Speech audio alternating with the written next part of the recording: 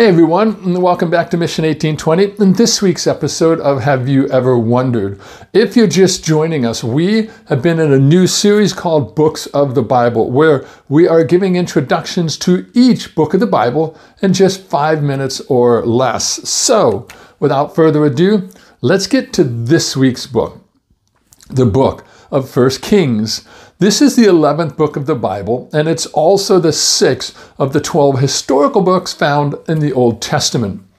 Now, the book of 1 Kings is it's a drama, to be honest with you. It's filled with kings, prophets, battles. You're going to find miracles as well.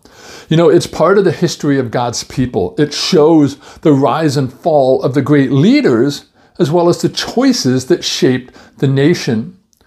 Now, the book of 1 Kings is the sequel to the books of 1st and 2nd Samuel, which follows the rise of Solomon's kingship after the death of his father David. Now, under Solomon's leadership, Israel did rise to the peak of her size and glory.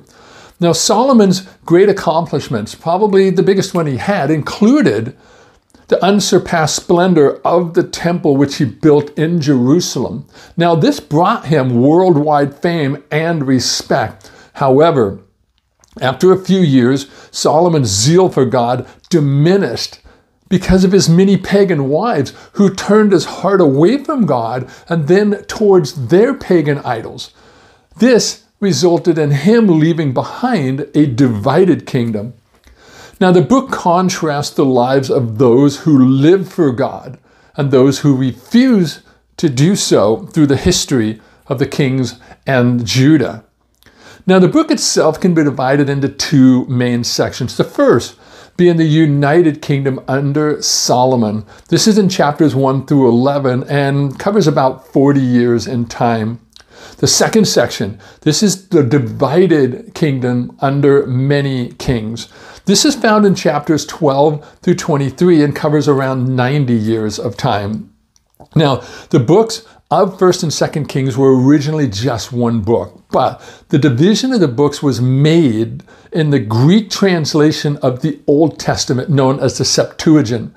Then in the Latin Vulgate, in which all the other English translations followed suit. Now, the author of the book is unknown, but some try to speculate that the prophet Jeremiah may have written it. Others believe that a group of other prophets wrote it in the year 550 BC. 1 Kings covers the 120 years from the beginning of Solomon's reign in 971 BC through Ahaziah's reign ending in 851 BC. But in 931 BC, this is the year that the kingdom was divided into the northern nation of Israel and then the southern nation of Judah. Some of the places you're going to read about are going to include Shechem. You'll read about Israel and Judah, Jerusalem, as well as Mount Carmel. There's a lot of key players. You're going to read about Solomon, Rehoboam, who was Solomon's son, Jeroboam. You read about Elijah and Elisha. Now, in the book, there's a whole lot of events that do take place, but a couple of them. You're going to read about the building of Solomon's temple on Mount Moriah, the taking up of Elijah in a chariot of fire, as well as the dividing of the nations. Solomon is identified as the wisest man who ever lived, yet all his wisdom certainly didn't protect him from acting foolishly in the matter of his personal relationships, because the book tells us that Solomon loved many foreign women. He had 700 wives and 300 concubines. Now, these were women that God had forbidden the Israelites from marrying, yet Solomon went ahead and did it.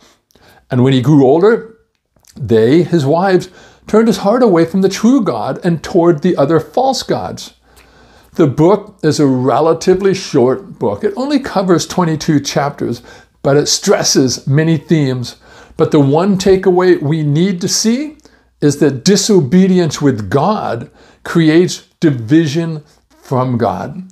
So I hope this short introduction gets you ready to read the first book of Kings. So God bless, and thanks for watching.